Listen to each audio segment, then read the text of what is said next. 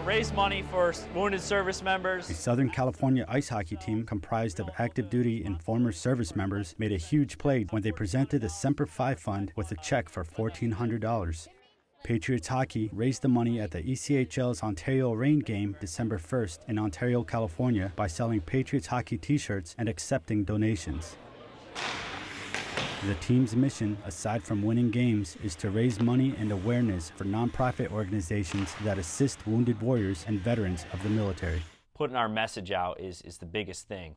You know, even if I don't get a cent donated, as long as that message gets out. Team members said raising money for the Semper Fi Fund is a way of investing in the future of fellow Marines and sailors. You know, I think it's good to help keep that awareness level up that, hey, there's still plenty of individuals that are coming back hurt, and or if they're already back, that aren't ever going to fully recover and will need some help, whether it's monetarily or just even psychologically, just seeing us kind of stand behind them, you know, saying, hey, we're here to do whatever we can.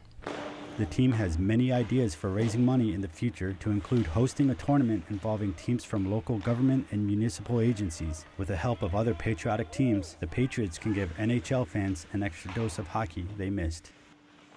Reporting from Camp Pendleton, California, I'm Marine Sergeant Michael Cifuentes.